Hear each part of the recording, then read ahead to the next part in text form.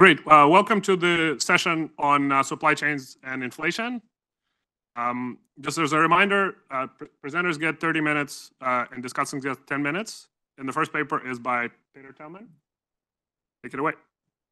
All right, thanks very much. Good morning, everyone. From my side, let me thank the organizers for being here. It's a great honor to present this ongoing work. And this is joint work with David and Mathias. David is at the Bundesbank and Mathias is at the Riksbank.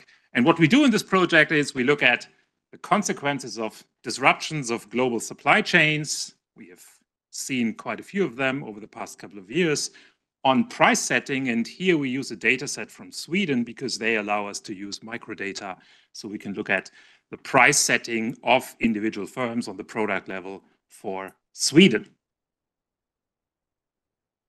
So I don't have to explain a lot about the relevance of supply chains. Obviously, over the past couple of decades, we have seen globalization, trade integration, and that went hand in hand with an increasing integration of global supply chains. And usually supply chains are, of course, a source of efficiency and growth and so on and so forth. But the problem is over supply chains, firms get exposed to shocks that occur somewhere else in the world. And we have seen these types of shocks earlier in this decade and also before. Think of natural disasters, think of the pandemic, think of geopolitics these days. They all have highlighted that there's quite a level of vulnerability of global supply chains. And that's why supply chain bottlenecks are considered to be one of the major drivers of inflation, at least since over the recent surge of inflation since 2021. Now, what we do in this paper, we estimate the effects of supply chain disruptions on price setting using data, as I said, of Swedish firms. Now, this is the type of, speaking of Sweden, this is the type of newspaper reports we had in mind when starting this project. And you have seen quite a few of these types of news over the past couple of years. Now, here's how we proceed in 4 steps. First thing we do is we estimate a VAR model, so on aggregate data. The purpose of this is to derive a series of structural supply chain shocks. So this is based on macro data. Then we combine microdata on the product level, or it's essentially the data that underlies the Swedish producer price index. We combine it with information about firms from administrative firm level information. And we identify, and then we ask ourselves, well, how does this global supply chain shock feed into the price setting at the product level of firms? And as a treatment effect, if you want, we interact the firm with the firm-specific export intensity, so the share of exports over production with this global supply chain shock, and then ask, well, how do firms respond to these shocks? And in the next step, in the 4th step, we distinguish between firms along several dimensions, such as small firms versus large firms, high export intensity, low export intensity, different types of inventory holdings, and ask what makes firms particularly prone to these types of supply chain disruptions. Now, here's what we find. Well, we find that global supply chain shocks of the type that we look at here have strong and significant effects, and firms strongly increase their prices following this shock. We find that roughly a 1 percentage point higher price after a 1 standard deviation global supply chain disruption, and this is relatively persistent. And importantly, we find that there's quite a degree of heterogeneity across firms. So firms respond differently to this type of adjustment, as we think in a very meaningful way.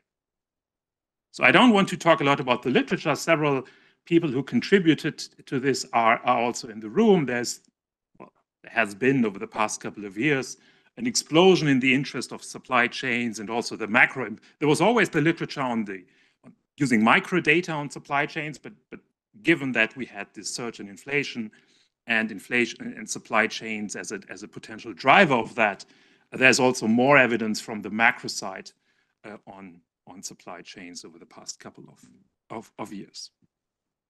All right. So let me speak first about the microdata. Then I have to move to the macro side and then come back to the micro side again. So essentially, we need three sources of microdata here. We have the data that underlies the Swedish producer price index. This is on the monthly frequency. We have data also on the monthly frequency for the Swedish industrial production index. And we have annual information on balance sheet items. So we know a few things about these firms from the Swedish Credit Bureau. Let me come first to the product, to the producer price index. And so the unit of observation is the product level, right? So we have prices for a given product that is sold by a particular firm, and we have that for a relatively narrowly defined product code for the entire Swedish economy. Second source of information is data on industrial production, on this industrial production data set. Why do we need that? Well, because we want to construct for each firm a measure that gives us the exposure of these firms to global supply chains. And as this exposure measure, or treatment if you want, we use the firm-specific export intensity. So that's the ratio between exports to total sales, sales abroad over total sales. And finally, we look at this annual information that gives us information on firm characteristics. And we merge all of that together, and this gives us around 200,000 individual price observations for roughly 2,000 unique firms in Sweden. Sweden is, of course, the prototypical small open economy, so I think that is an interesting data set. All right, this is, I mentioned it a moment ago, we need this export intensity as a treatment effect, if you want, as a measure of how exposed an individual firm is to global supply chains. This is how the distribution of these export intensities looks like for all firms on the left, and then if you exclude the firms with a zero entry, then you come to the figure on the right. And the basic takeaway here is that we have quite some variation across firms in this export intensity measure. Now, there's a problem with this export intensity measure, and I will be open here, because the literature typically uses, let me jump to this, the literature uses another way to measure the exposure to global supply chains. And this is the variable that you see on the horizontal axis here. The literature typically uses the share of foreign value added in exports as a measure of how exposed the firm is to supply chain disruptions. Now, this is not available on a firm level data for Sweden.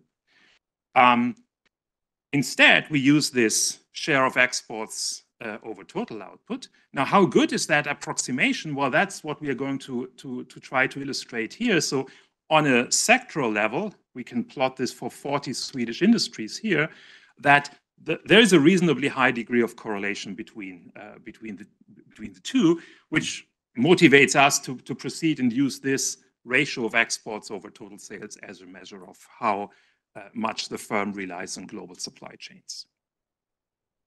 All right, let's put the microdata aside for a second. I come back to that in a moment and move on to the macro side. As I said, we need a global supply chain shock. Now, where's that coming from? We estimate a VAR model. It's 6 variables. We have 3 of them being absolutely standard. That is just industrial production, CPI for Sweden, and import prices. And on top of the 3, we put in data on international container trade. We have 3 of these. We have the number of containers. We have the HARPEX index. This is a measure of how costly it is to ship a container across the sea. And we have the global supply chain pressure index, which is this aggregate measure that comes from the Federal Reserve Bank of New York that summarizes lots of information, among them like purchasing manager indices and so on and so forth. That measures also supply chain pressure. So this is the block of two elements, and we use that in order to identify a global supply chain shock. How do we do that? Well, we use a mix of sign restrictions, relatively conventional sign restrictions, and narrative restrictions, so restrictions based on narrative information. Let me come first to the sign restrictions. Here you see the six endogenous variables. We impose 3 restrictions on the response to our global supply chain shock. Now, the prices for shipping a container should go up. The container throughput, that's another word for the number of containers, that falls. So volumes going up and prices going down, going in opposite directions, means that is a supply side disruption. And on top, we impose this restriction that the global supply chain pressure goes up. That's the 3 set of sign restrictions. Important to notice that we don't impose any restriction, excuse me, we don't impose any restriction on the 3 macro data here.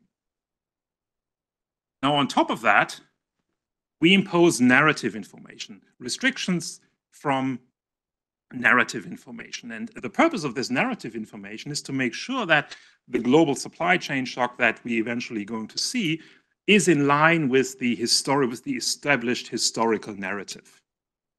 So we impose restrictions on specific episodes. I'm showing you the episodes in a moment. And we select these episodes not because we believe these are the largest global supply chain shocks necessarily, but they should be the clearest cases of exogenous global supply chain disruptions. So don't be surprised if you later on see periods in which the shock is even larger. That is possibly true, but these should be clear cases of global supply chain disruptions. Now, I show you these in pictures. So this is the first episode. So we imposed a restriction on March 2011. You remember the Tohoku earthquake off the Japanese East Coast that was causing a huge damage, not just in Japan, but had spillover effects on manufacturing industries in the rest of the world. So we imposed the restriction that this shock is positive in this month, where positive means restrictive. Right? I think that is a relatively innocuous assumption. Second assumption, we imposed the restriction that the global supply chain shock is positive in March 2021. You remember this episode here, when this container ship was blocking the Suez Canal for about a week. And we have ships with cargo worth several billion dollars waiting on either side of the channel to proceed. So we imposed that the shock is positive in this month as well. And finally, we imposed a restriction that the shock is positive in April 2022. This is when Chinese authorities were fighting the pandemic at all costs and were essentially closing the port of Shanghai for days, if not weeks. And here we also impose that the shock is not just positive, but it's also the largest shock. I'm sorry, I have to correct myself. Here we impose that the shock is not just positive, but also the largest shock in this given month among all possible shocks in our system. So let me summarize here. You see the summary of these 4 restrictions. In the 3 events, the shock is positive. And on top, we say that in the month of the Tohoku earthquake, this is the largest shock that you can think of in this system of 6 endogenous variables. All right, and that is the effect on the aggregate level of this shock. Well, the variables at the bottom are not so interesting because we have posed restrictions on them, sign restrictions. We have not imposed restrictions on the upper line of responses here. And you see that the blue response, the red response, the response if you just rely on the conventional sign restrictions. And the blue response is if you on top impose the narrative information. And what you see is that, for example, the import price response and the consumer price response only becomes significant if you impose on top of the conventional sign restrictions also this information from the 3 episodes which I just mentioned. So it's this narrative information that makes this shock statistically significant. And that is the shock that eventually comes out of this. I have highlighted here the 3 episodes on which we impose restrictions, but you also see there have been other episodes in which you see potentially even larger shocks. All right. Now let's put the macro part aside again and return to the micro side. Remember that we have these observations at the individual product level. And what we are going to do here, we estimate standard local projections. So on the left-hand side, we put the change in the log price of the price of product I in product group J set by firm F in month T. Right? That's on the left-hand side. On the right-hand side, we have fixed effects for firms. We have fixed effects for month. And we have our shock epsilon. That's the global supply chain shock that we put into these local projections. And you also see here that we are going to let the shock and epsilon interact with this exposure measure that I've talked about earlier, right? The ratio of firm exports over total sales. And the object we are interested in is this beta coefficient, because that tells us whether firms which are particularly exposed to supply chains set a higher price relative to other firms. And then we have, of course, a bunch of control variables that reflect the business cycle in Sweden. Okay, here's the if you want the baseline finding in the linear model. Here we see that, well, after a supply chain shock of 1 standard deviation, producer prices do indeed increase, and they increase significantly and relatively persistently over roughly 2 years. That's on the left-hand side. And on the right-hand side, we essentially reproduce the producer price index. We weight the different products and use the weights from the Swedish producer price. So we rebuild the producer price index from the individual price observations, and the response is very similar to this unweighted response. So that's the overall picture. Firms raise prices significantly after the global supply chain disruption. Well, this is relatively robust. We can include fixed effects for time fixed effects.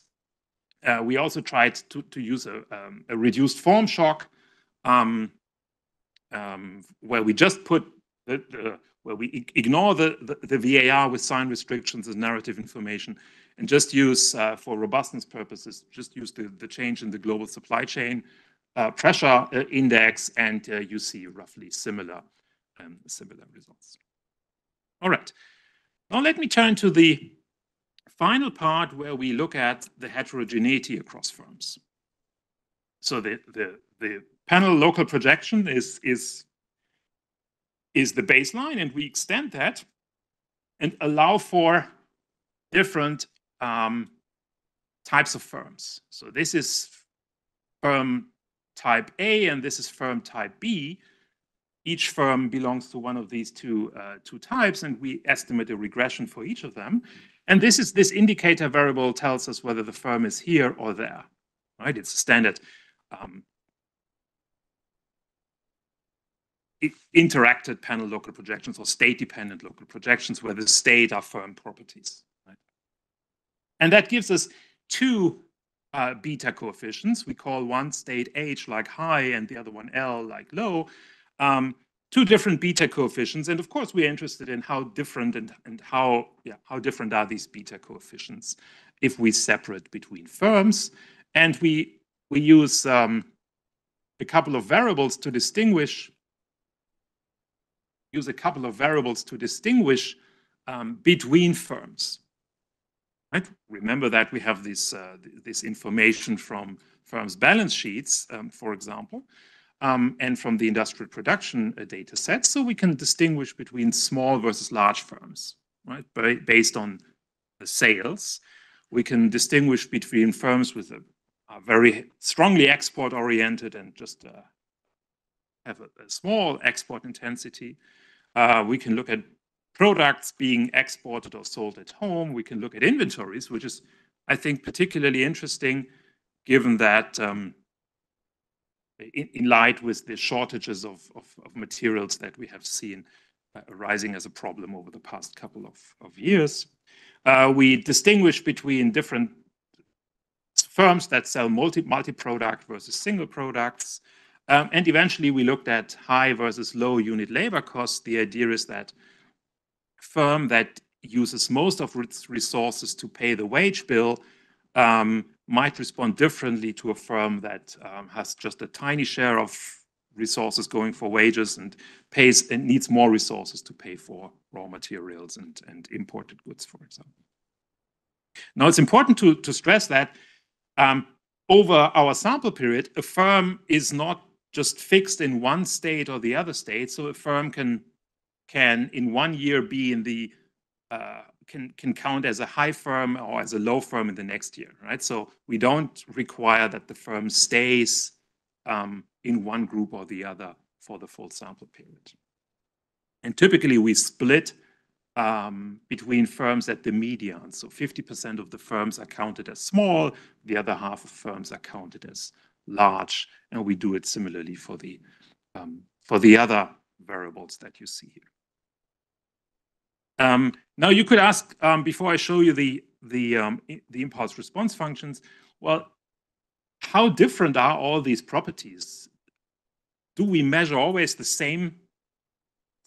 Is it always the same firm that is large, has high export intensity, many products being sold, and so on and so forth? So how large is the overlap between the two, between the indicators? And we present this in this way. So here we see the percentage overlap between these firm indicators.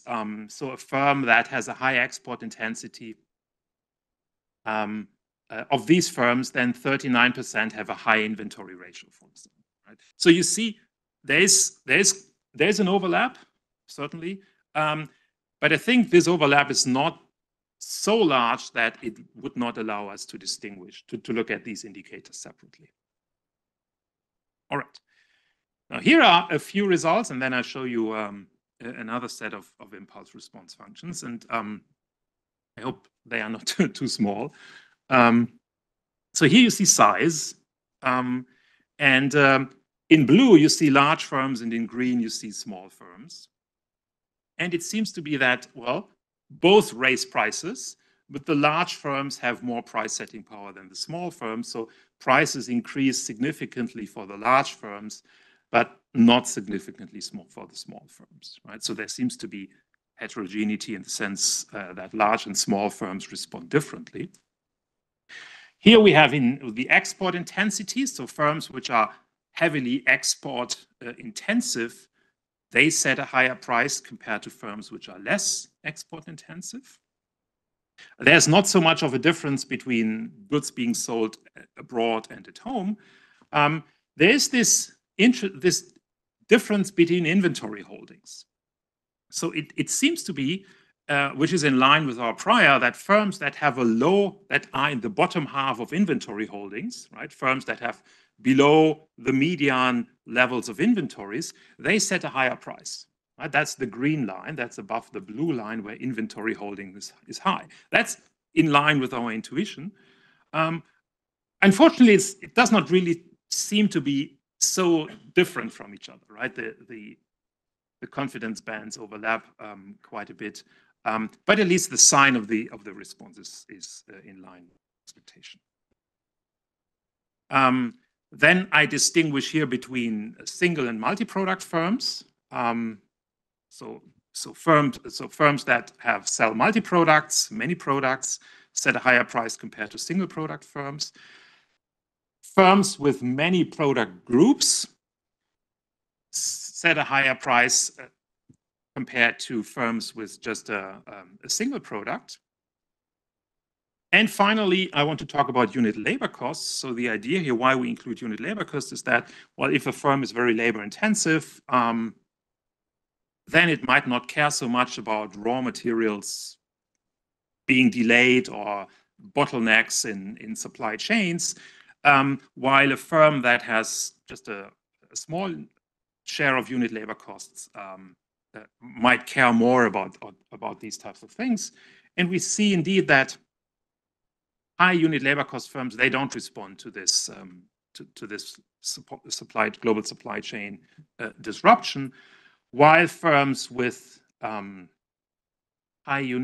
unit labor cost, they set a significantly higher price following this global supply chain disruption. Now, let me summarize here what we do. We combine this macro and micro perspective, essentially. We look at the macro side, and from the macro model, from the VAR model, we take this identified global supply chain shock. Then we feed it into the microdata and look at firm heterogeneity. We see that firms significantly increase prices following the global supply chain shock, and that there is quite a degree of heterogeneity across firms. I have more pages, more slides here in the backup, but I leave it here. Thanks very much. Great, thank you, Peter. The discussant is Tim Schmidt-Eisenlohr.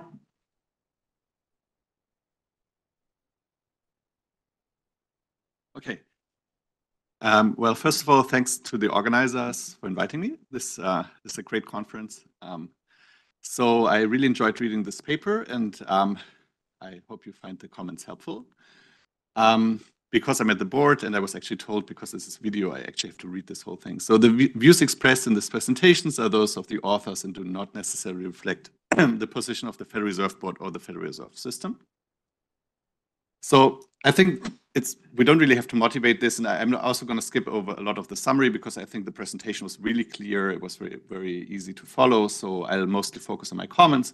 But obviously, this is one of the questions we've all thought a lot about in recent time, which is, how do global supply chain shocks affect inflation? How important are they relative to all the other things that have been happening? And this paper really tries to speak to that literature by doing two things. One of them is to take macro and time series effects seriously. So they really want to get these dynamics right. So they do the structural VAR with both sign restrictions and narrative approach. And then at the same time, they use this really nice Swedish data to start going towards the micro level as well, and trying to think about how firm heterogeneity may be relevant for price setting and how these supply shocks that they identify at the macro level then feed through the micro level.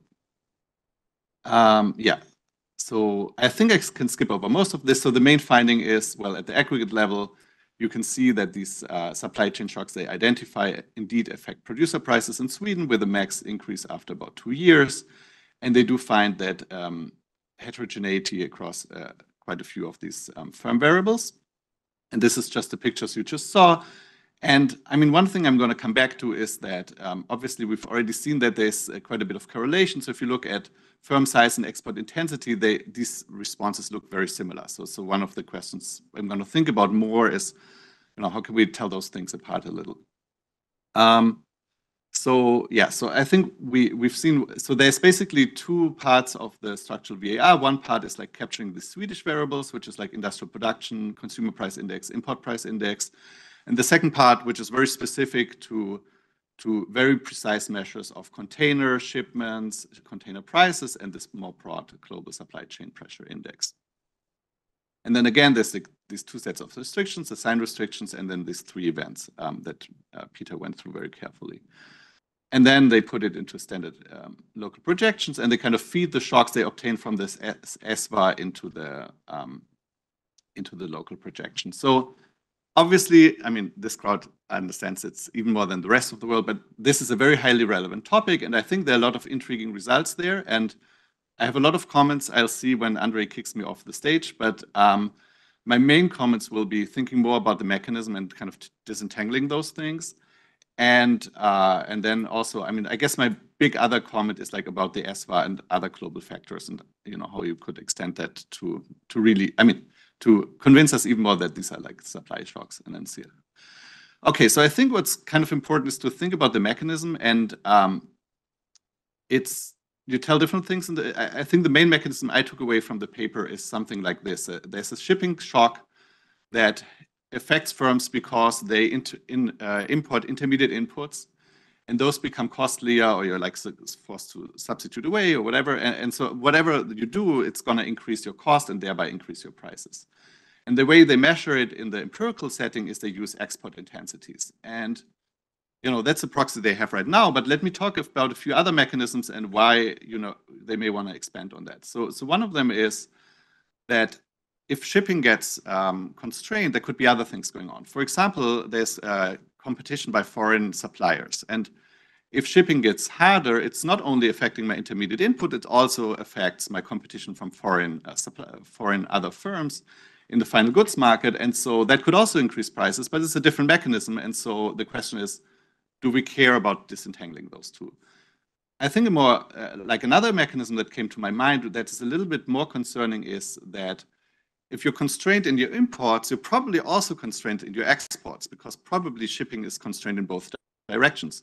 If I'm less able to sell abroad, well, now it's going to depend a lot on what you assume about production and the timing and so on. But for example, there's a paper by Almunia, Antras, and co-authors that showed in the Spanish case that when Spain had this domestic slump, they started exporting a lot. And their story was, well, you're already producing this, you have this supply, maybe you have some kind of increasing returns to scale, so you really want to sell those things. And if that's true, and it's harder to export, maybe you're going to dump more of that into your domestic market, which would actually have the opposite sign, right?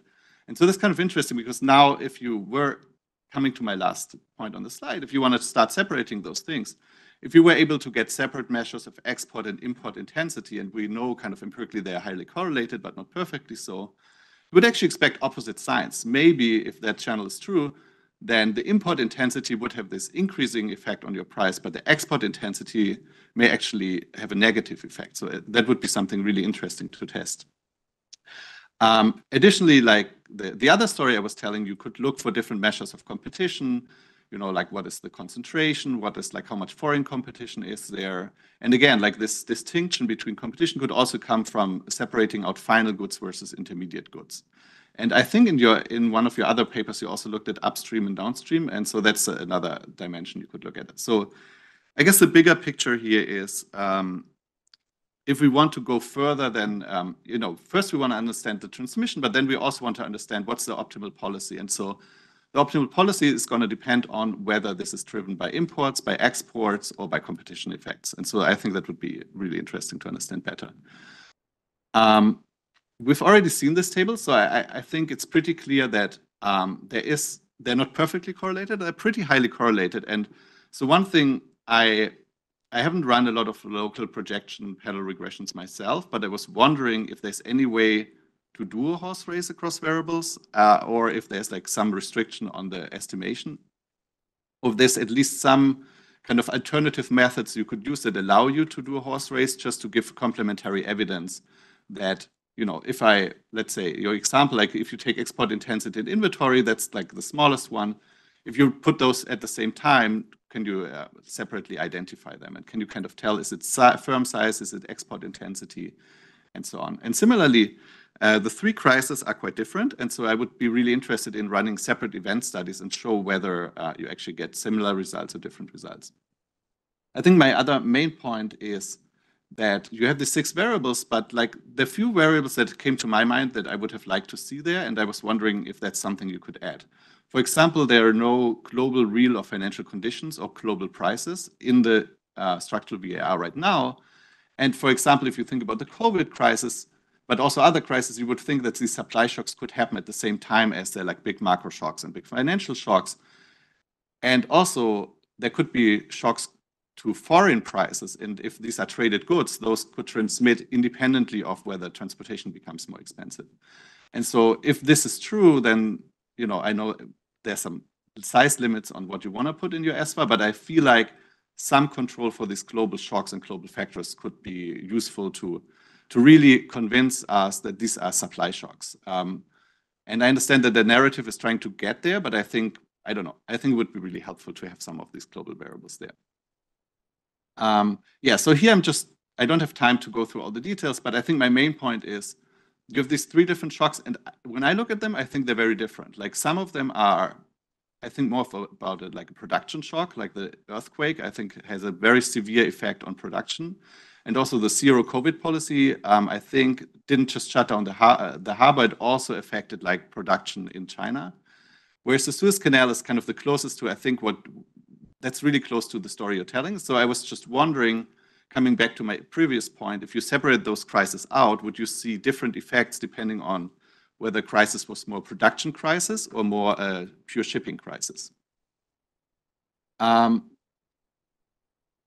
so let me see what else I have. Yeah, so I think those were my main points. And now I only have 1 minute, so I'm going to do only 2 like of my smaller points. So one of them is, I think it's you're doing the sign restrictions and narrative approach. It's really hard to say how important these different parts of the identification are. In particular, like how much is added value of the narrative approach in terms of figuring out what's going on here. And it would be helpful to discuss it a little bit. The other one is when you feed the recovered supply shocks into your local projection, of course you have like an estimated right-hand side variable, and I was wondering what does that do to your standard errors? Because at some point in your paper, you make a statement that the standard errors are smaller than in the reduced form, and I was just wondering whether you kind of need to recalculate them a little bit to account for the estimated right-hand side variable here. And yeah, so I'm going to stop here. I have like 2 more slides, but I was expecting not to talk about them, but I put them there so we can talk over coffee. So overall, it was a really interesting paper. I think it's still in early stage, so I think hopefully you can take some of my comments into account, and I look forward to the next draft. Great. Let's move on to the second presentation, which is by Francesco Grigoli.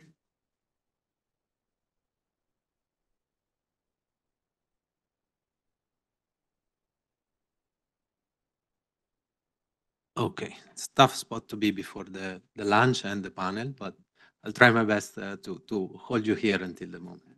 So this is a joint work with Elias Albagli, who's at the Central Bank of Chile, and Emiliano Luttini, who's used to be at the Central Bank of Chile and now is at the World Bank. So usual disclaimer applies for the 3 institutions. So what we're trying to do in this work is to understand how firms form inflation expectations. And we're going to leverage some unique microdata to do that. This is an audience that well known that monetary policy is targeting macroeconomic aggregates, which in turn depend on what firms think about inflation. And firms need to think what inflation will be in order to take production and hiring decisions. And despite we know from the literature that there are extensive sources of information rigidity and information frictions, we really don't know what factors firms take into account at the moment in which they need to forecast aggregate inflation.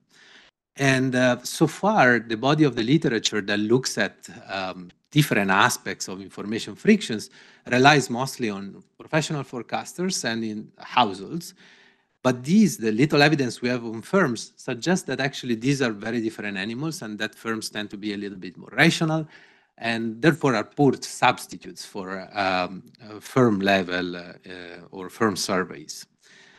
So another important point is that firms are really the actor that we care about because these are the price setters in the economy.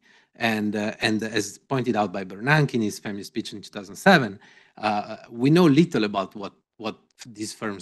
how these firms think about inflation. And one key reason is simply because these data are typically confidential and are held by country authorities. So what we are going to do here is that we hypothesize that actually firms suffer to some extent from the same issues of information frictions. And in order to solve these issues, they actually draw information along the supply chain. So basically, they extract some sort of local signal from the prices at which they settle the transaction with their suppliers, and they assign some aggregate value. They infer what inflation will be just by looking what is going on in their supply chain. So in this paper specifically, we look at the role of the supply chain in how they affect the formation process of inflation expectations on the side of the firms. And we argue that if you want, you can think of this in terms of the Lucas Island model, that basically firms end up using what they observe in their supply chain. So basically they look at the prices at which they settle their transactions, and based on that price, those price changes, they think that inflation will move along the same way. And then we are going to draw some implications in terms of what this implies in terms of adjustment of inflation expectation to past inflation and the relationship with the full information rational expectation benchmark. So a little description of the data and the empirical setting, which is Chile from 2015 until 2021. So in terms of the data, we're going to draw, first of all, on the expectation survey, which is run monthly by the Central Bank of Chile since 2004. This covers firms in the manufacturing and the retail sector. And specifically, we are going to use one question of this survey, which elicits inflation expectations 1 year ahead. There are two aspects of this survey which are great. The first one is that the survey is run monthly, and I will come back to that later in the specification because it helps with the identification of the changes in inflation, the relationship with inflation expectations. And the second aspect is that the survey question is quantitative, which it's not so common in firm level survey.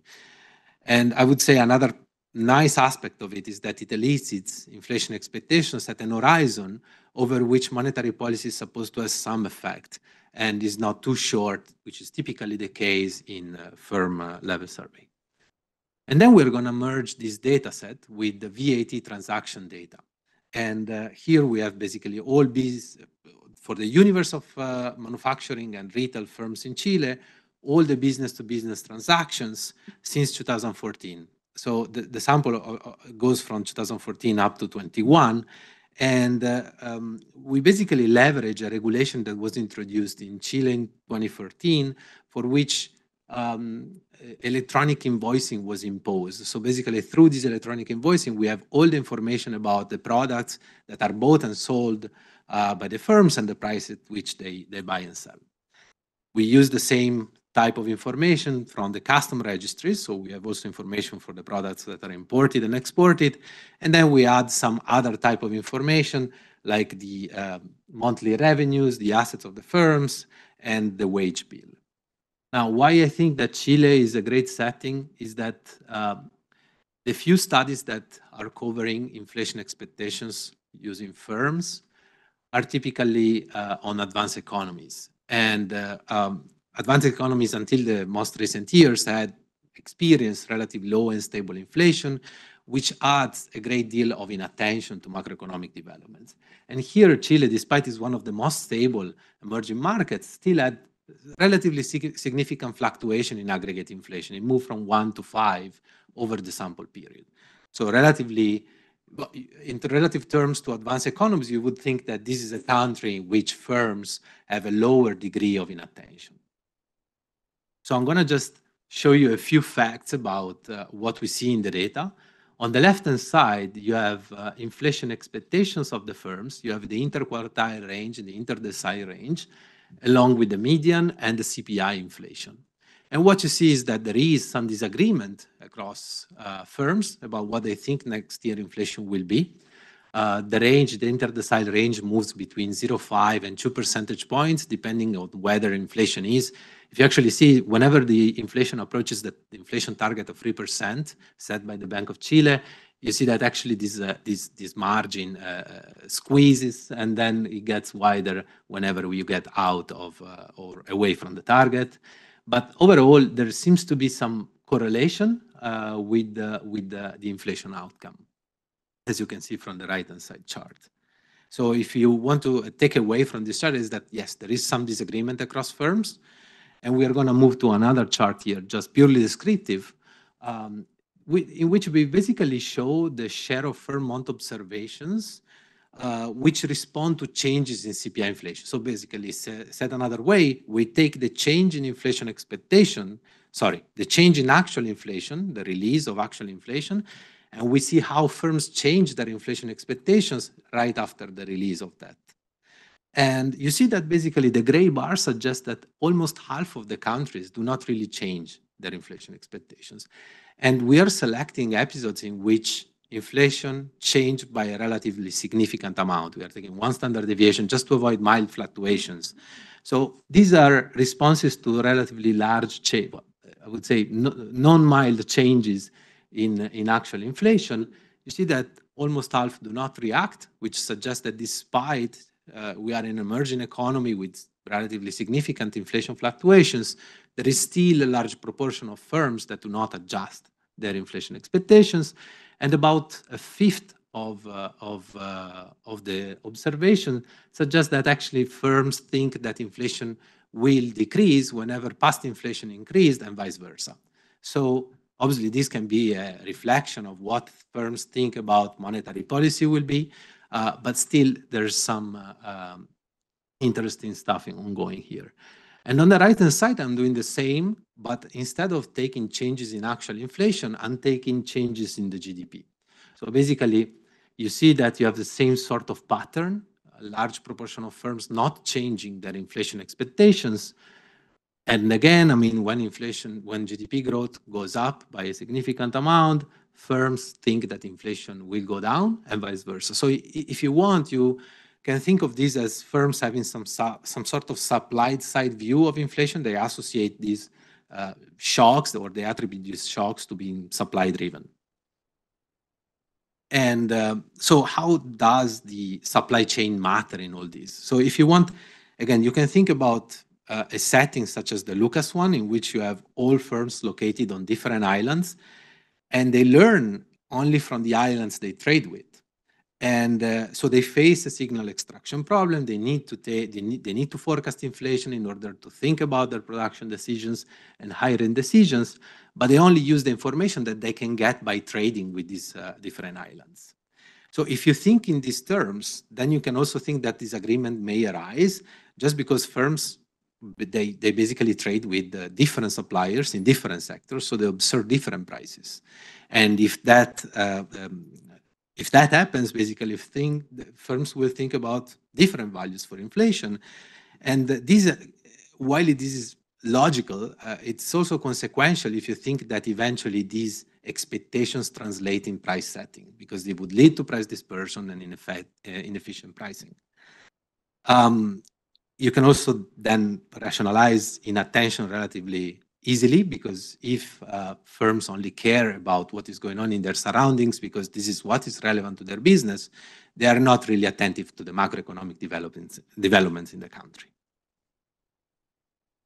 So what I'm showing here on the left-hand side is basically a distribution of our microdata. You have input price inflation, which is just a weighted average of the prices that firms pay when they transact with their suppliers.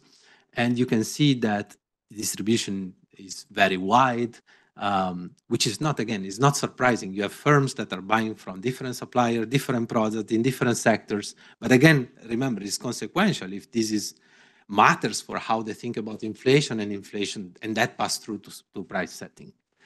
Another key fact about this chart is that you have a longer right tail. So deviations from the median are larger on the right-hand side. It's not really visible here because CPI inflation is plotted on the right-hand side, on the right axis, sorry. But basically, the standard deviation of input price inflation is about 20 times the one of CPI inflation. And despite all these features in the data, there is a mild positive correlation with between input price inflation and CPI inflation expectation. CPI inflation. So I'm going to analyze this right-hand side chart in a little bit more systematic way. I'm going to estimate, similar to the previous paper, some local projections. I have on the left-hand side cumulative changes in inflation expectations.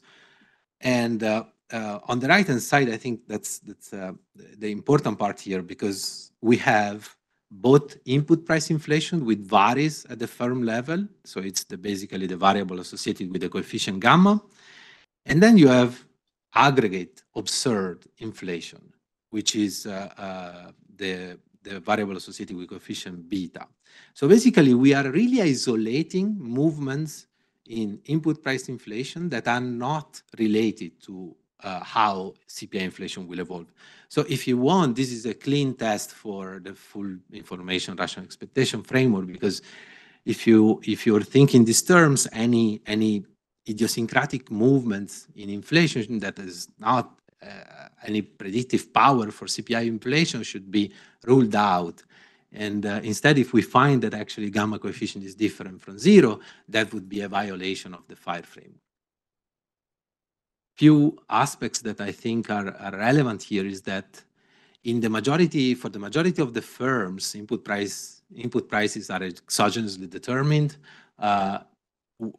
Obviously, there are cases in which firms have some monopsony power, and therefore they are able to impose prices on their suppliers. In a set of additional results, we remove those firms that have suppliers that on average have less than 25 buyers. So in a way, we are trying to track those firms that have some sort of monopsony power, and we are removing those. Another nice thing, there is a paper in the literature that estimates a similar specification using sectoral prices. And I think that our measure of input price inflation, which varies at the firm level, has this advantage of really being a good measure of what prices firms observe. Again, similar things to what I said before, expectations are elicited at 1 year horizon.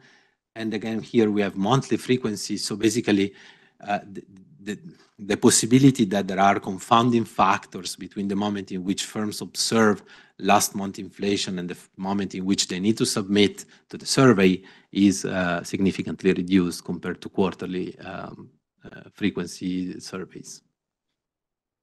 So on the left-hand side here, you have the main results. So this is the reaction of inflation expectations to a 1 standard deviation increase in input price inflation. Again, remember, these are movements in input price inflation that are not related to aggregate inflation. So really, these have no predictive power for aggregate inflation. And to some extent, we thought that these results are remarkable because these are movements that firms observe on their supply chain that have nothing to do with the aggregate dynamics of inflation. And you see that the effect is statistically significant and it dies out over 14 months. And the reason it dies out, I mean, we speculate that it could be probably that firms realize that these prices that they've seen along the supply chain actually have no impact on aggregate inflation, and eventually they adjust. On the right-hand side, you have just the reaction of inflation expectations to a shock in CPI inflation.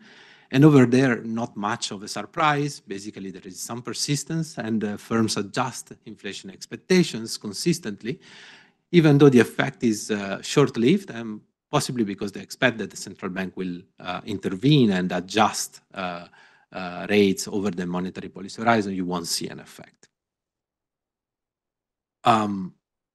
Here we just add to the specification industry price indexes, also to relate a little bit to the closest paper we have in the literature.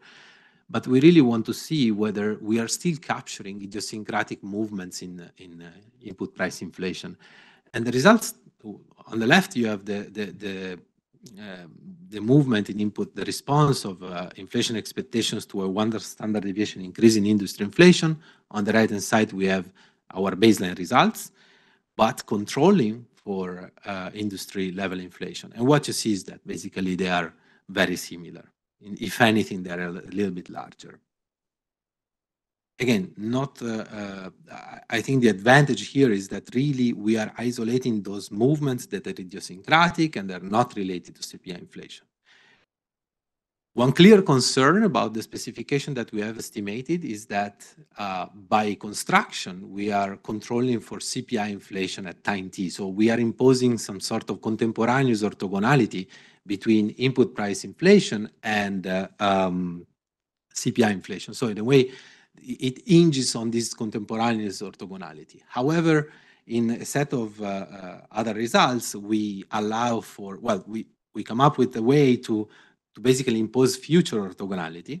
We run a set of firm-by-firm regressions in which we want to assess the predictability of input price inflation for aggregate inflation. And whenever we find that coefficient gamma to be not significant, it means non-predictability. And we want those firms for which this is non-predictable, because it would entail, it would mean that it's a clear violation of the FIRE framework. And then we compute the share of firms for which this input price inflation is known as no predictive power for CPI inflation contemporaneously and in the future. And then we re-estimate our baseline specification by excluding those firms that for which actually there is some predictability.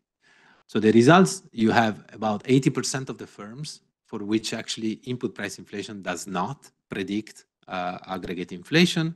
We remove the 20% for which actually there is some predictability, and we find roughly the same results, meaning that an increase in input price inflation leads to a temporary increase in inflation expectations.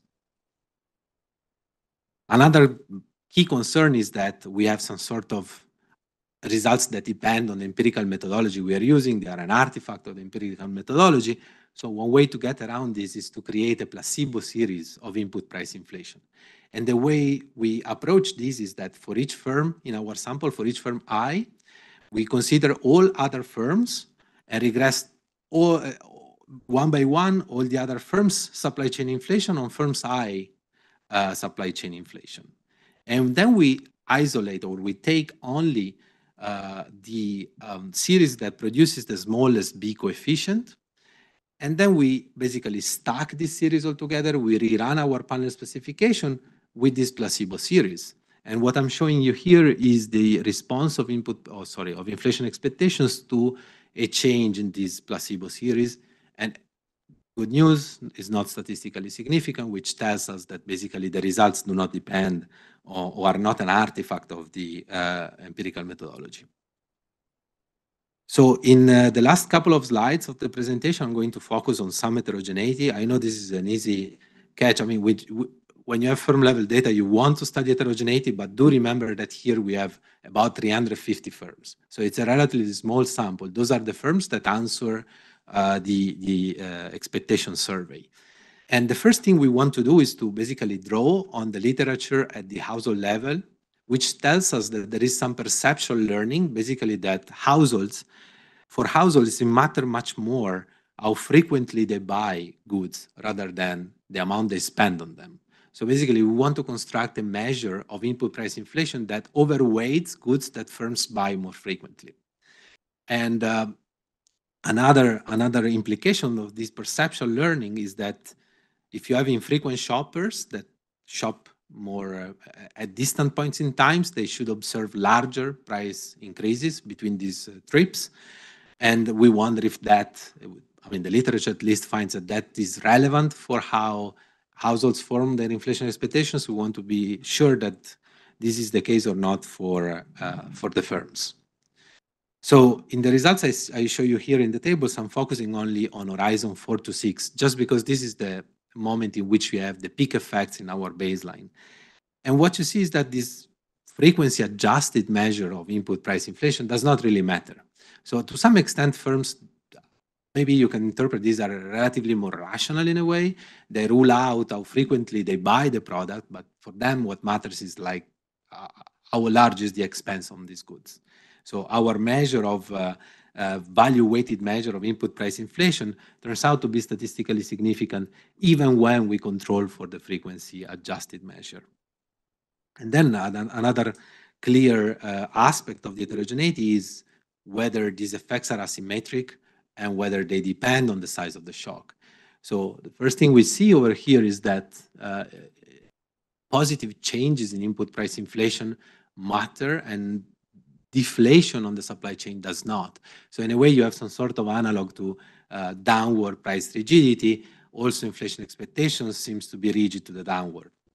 And another aspect is that if you see these results in terms of the rational inattention framework, firms should not react differently to prices that have to price shocks that have different magnitudes. if you think about this perception learning and salience argument, you should see stronger effects for large changes in prices. And we do not find evidence actually for salience. So if anything, the results are more consistent with the rational inattention framework. So I'm going just to summarize the main conclusions of the paper. We have shown that firms have significantly different views about next year inflation and that they pay little attention to macro developments in line with basically what happens in other countries, despite Chile is relatively seen larger fluctuations in aggregate inflation. We shown or we estimated that firms rely on observed price changes in order to predict inflation at the aggregate level, even if these changes are unrelated to inflation. And then we have shown some evidence that these inflation expectations adjustment are rigid to the downside, and no evidence of perception learning or based on the frequency and the size of price adjustments. I think that in one extension of this paper, we are trying also to estimate whether these expectation turns or pass through to how firms set prices by estimating a Phillips curve at the firm level. We have several difficulties there because obviously we do not observe the expectation of the firms for their own prices. So there are other assumptions that need to be made. But in any case, what we observe is that inflation expectations matter a lot in these estimates for how firms set prices.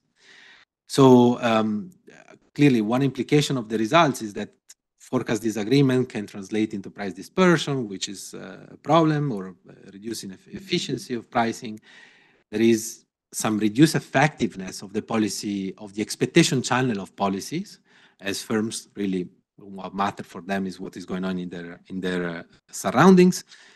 And our findings are consistent with the rational attention idea, which weakens the weight that inflation has in the formation expectation mechanism and can give rise, therefore, to more persistent inflation. And also building on a paper that in the JME that just came out, improvements in communication that especially both in terms of clarity and the reach of communication towards certain firms, especially the ones that are at the center of the production network, can help limit the effects of these information frictions. Thank you. Great. The discussant is Nitya, Pandalai, Nayar. Great. So thank you very much for having me here to discuss this paper. I really enjoyed reading it, even though I read it on vacation. So that says a lot for the paper.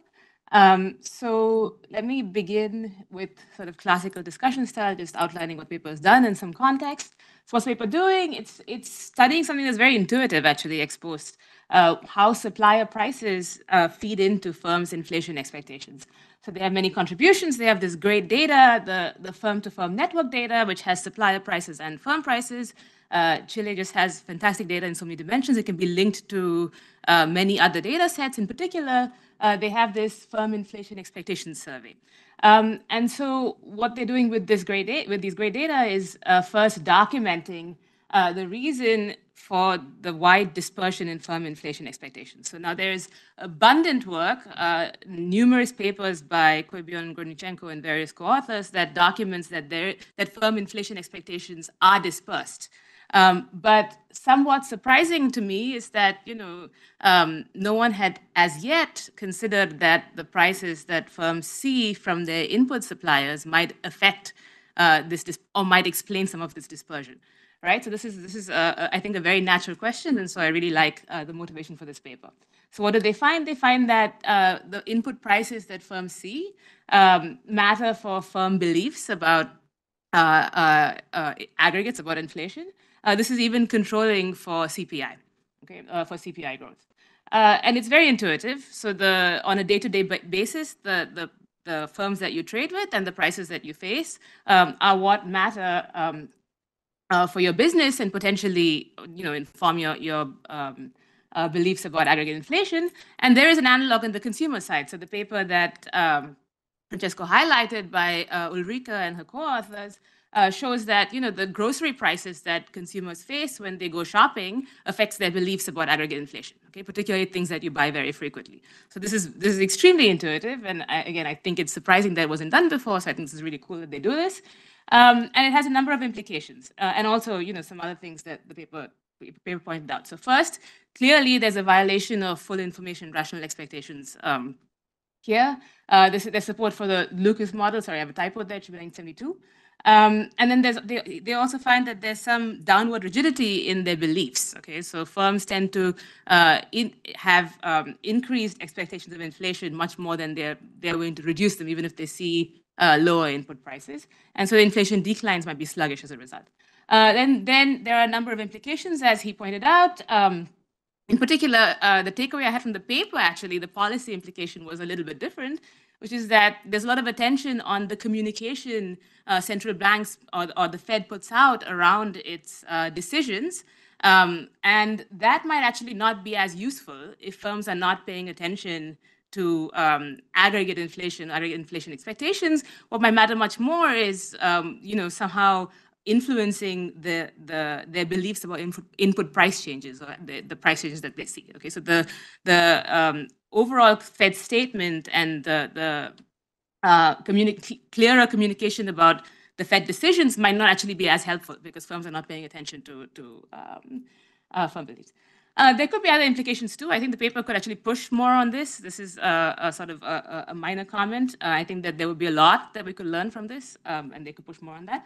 But broadly, I really like the paper. And so as a result, I'm not going to criticize the motivation. I'm not going to criticize the question, the findings, and even largely the specifications. This will be a very, very short discussion because I enjoyed reading it. What I'm going to do is talk a little bit about the data. And so here's two plots from the paper. The one on the left you saw in the presentation. The one on the right you did not. So on the left you see input price inflation. You see, as Francesco pointed out, there's very wide dispersion in input price inflation, and the input price changes median can be as high as 22.6%. Okay, so this is very high. And one standard deviation is 23.8%. So this is like 45% input price change. Okay. On the left, you see sales price inflation. So this was not in the talk. And you see that sales price inflation actually is not as dispersed. It's much narrower. Okay, so the median is as high as 9.5%. And the standard deviation is also lower, only 17.5%. Okay, so this is a much tighter band of price changes. So initially, when I saw this, I said, okay, that makes sense. It's limited pass-through. Firms are getting these big input price increases, and then they're not passing it through to their consumers. Maybe there's some substitution going on. We can look at the wage bill and so on. But then I realized that this is firm-to-firm network data. And so there's no clear distinction between an input supplier and a firm's sales price. Okay, so the same firms are buying and selling in this data. So in a sense, what you would expect is that the graph on the left, is a weighted average of the graph on the right. Okay, but that becomes that cannot be. Right? So then something is going on. So it's possibly, I think this was not very clear in the paper, I think what is going on is that the sample of firms here is very different from the sample of firms there. Okay? So that, I think, is what is going on, but regardless, that was a little bit of a puzzle to me. I think, why am I highlighting this? I think it would be important to understand why some of these input price changes are so volatile.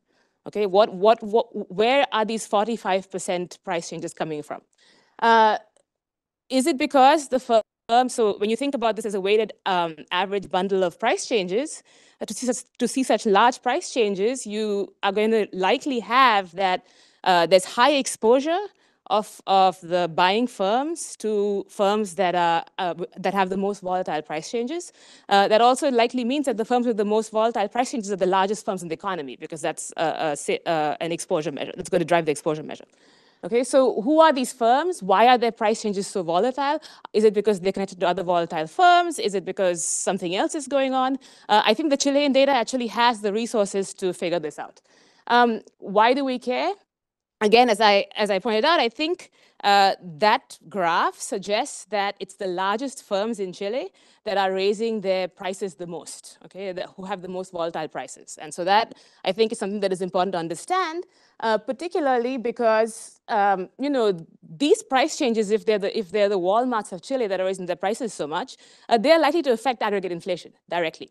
Okay, so I think you could think, for instance, of the granular origins of inflation. Andrei has some work on this. It might be that these firms are important enough that they're actually affecting inflation. So Francesco talked about, you know, the control. He did this test. So the CPI control itself takes out aggregate inflation from the average input price bundle, but it doesn't control directly for these very large firms that might be driving some of the extreme price changes.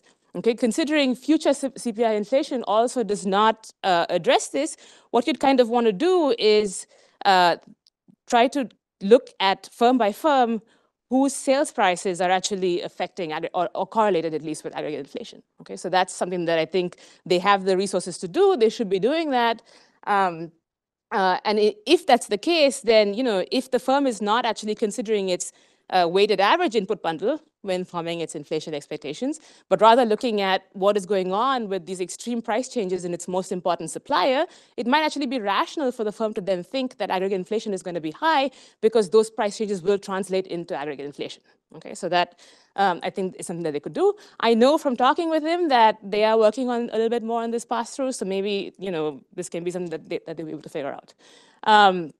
Okay, so some final thoughts. I think that the data has these resources, and I think it would be really important to understand where this input price volatility is coming from. Is it the largest firms? Why are their prices so volatile? And there's a possible policy implication, which is you want to do targeted communication towards these firms. If some of what is going on is that these firms are raising their prices because they think inflation is going to be high, or because they know they're going to affect aggregate inflation, I don't know. There could be something going on there that there's a role for some policy. Okay, so that's my discussion. Again, as I said, it's going to be short because I actually really I enjoyed reading the paper. I think it, again, emphasizes it's really important to understand what is driving agents' beliefs. We have plenty of evidence that full information rational expectation models are not great. Now we're starting to understand what actually drives agents' expectations about aggregates. And I think the paper is highlighting a very plausible role for supply chains. Okay, so it's very, very plausible that, you know, the trades you make on a day-to-day basis are really more important to you than some hypothetical aggregate inflation that is not relevant for your own business. But it also makes clear to me that, you know, we need more surveys that expand. So supply chains, this is all domestic supply chains. There are also global supply chains. I think we need more surveys that allow us to understand agents' beliefs in an international context. Okay, so I think that's something that's missing in the literature. But I'm sure that this paper is going to have many applications. Thank you.